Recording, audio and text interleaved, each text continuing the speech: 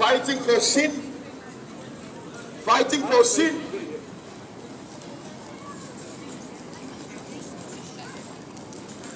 They have been deceiving young people. They tell young people it's your right.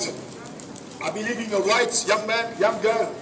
But it's obligation as well. Anybody who tell you your rights have to tell you your obligation too. The Bible says honor your father and your mother so you can live longer and happy. Honor your father and your mother so you can live longer and happy.